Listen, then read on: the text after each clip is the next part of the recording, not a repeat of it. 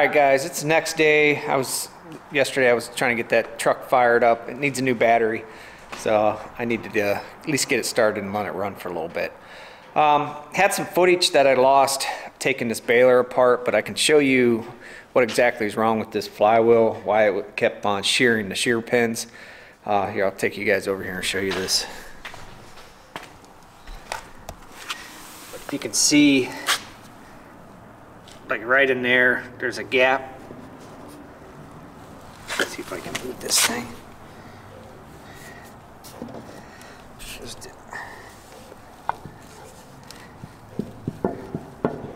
Yeah, you can kind of see if I can hold this.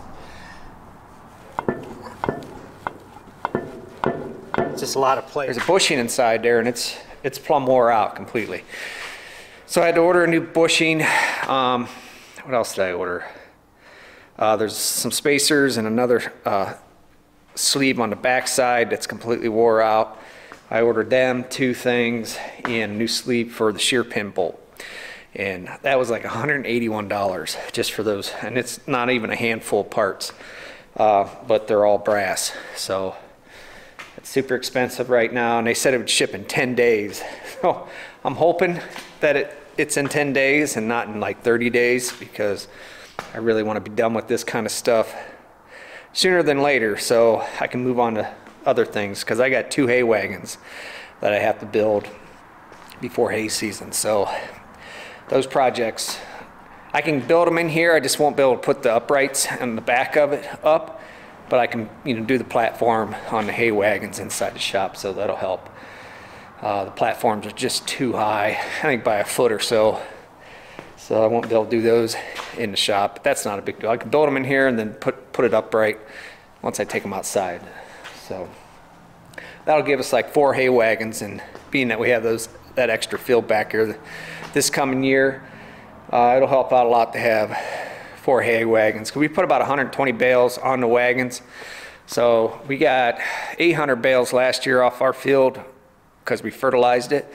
And that field behind it that we just leased is the same size. I think it might be 1 more acre. So, we're gonna end up right around 2,000 bales of hay just from back here.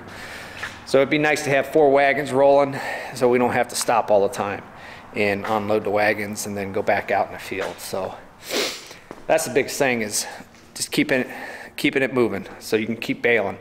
Because normally once I get off work, I come home and start baling. So we only got a couple hours each night to do it. So it makes it kind of hard if you only got 2 wagons.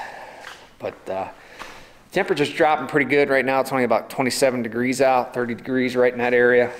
And everything's still frozen, but that's good.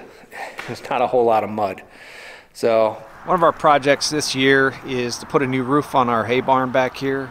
And I'd like to maybe get some new siding and put on it, fix up these doors and stuff.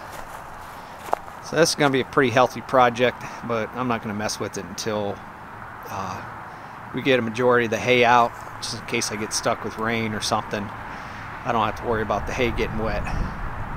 So this will definitely be a pretty major project. Also this year, we are going to tear down this old garage here. It's almost fallen down now. We really don't have much in it. It's just a pretty good eyesore. And on the back of the house, we are going to put a 4-season room. So it'll incorporate our mud room and that new back door. Well, it's not new yet. It's on order. So, and it'll allow us to go through that mud door. We just never use it. We always go through a sliding glass door, and that's where our kitchen is. And I just, when I built this door in right here, I made it to where we can go through there. That's where all the coats hang and stuff like that. But, so we'll put the 4-season room on the back. This tree will come down. All these other trees will come down. And that'll be nice. So that's another project coming up for this year. Also another project, I don't know if you can see the barn, but on this side of this barn here, we want to mirror the lean-to that I put over on the other side. That sun's pretty bright, but it feels good.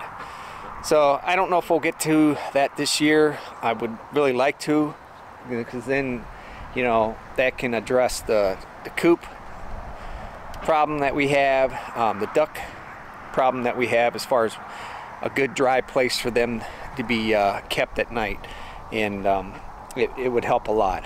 But with the lumber prices, if they go down, we'll definitely look into it for sure. But right now, it's just almost untouchable as far as lumber goes. Plywood, really, I mean, the 2x material isn't really that bad, but the plywood, I mean, it's like 20 bucks a sheet, so it's kind of hard. And then metal, for metal siding and stuff like that, it's ridiculous as far as the money goes for that kind of material. So we'll see, but that's kind of one of those projects you kind of put down at the bottom of the list. If you get to it, that'd be awesome. If not, we'll push it till next year or whenever we can. So that's another one. And then the biggest project of all of them right now, that it would be a stretch to get to this year, but it is on the list, is I want to take all these trees, the pine trees, down and stuff, and mirror this garage. This is a 40 by 50 garage with a 14 by 50 lean-to. I want to mirror that garage, but I want to make it 100 feet long, so it kind of extends past, and I have garage doors coming in on the back side. So, and I would like to make it a 16-foot garage. This one here is only 12 foot, and kind of make this a really nice inside, you know, maybe kind of like a recreation area, and then in the back side I can keep all the hay equipment inside.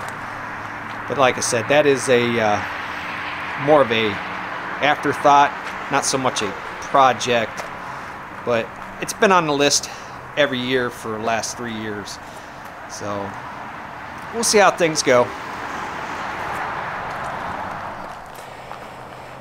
Alright guys, hope you guys are enjoying this video. It's just kind of things that are coming here in 2022. Some of the projects maybe not, but hey, you never know. You never know how things go. The ones for sure that we definitely want to get to is the roof on the hay barn. The hog barn's got to be finished. That's going to happen here in the next month or so. It's got to be completed. The lean-to, that may happen towards the end of the summer. And as far as the garage goes, that would be on the very end of everything else, you know, building the new garage. Tearing down the old one, that's definitely going to happen too. This year also, we are taking a 2-week vacation to Yellowstone. So I'll make a big video about that, you know, probably a couple. If I can find Wi-Fi out there, I'll post what I can while we're doing it. But definitely a big video on that. And that's going to be later July. And, you know, as far as major projects, that's what we're looking at. And then we have the garden coming up. I'm going to do things a little different this year. I won't crowd my garden like I did last year. But yeah, I hope you guys enjoyed this video. That's all I really have. It's just a little bit of update and what's coming for the year 2022. So I'll catch you guys on the next one.